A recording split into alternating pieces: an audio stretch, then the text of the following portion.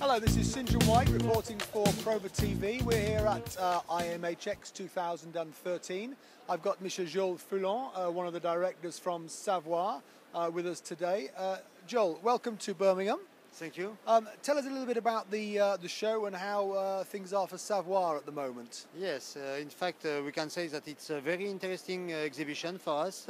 We have met a lot of customers, and we have also measured real interest from our customer for the Savoye products and for the solutions. Super. Talking of solutions, what have you launched here at the show? Okay, so we present three new products. The first one is the Givaro machine, the e-Givaro. E-Givaro, okay, yeah. For small cartons.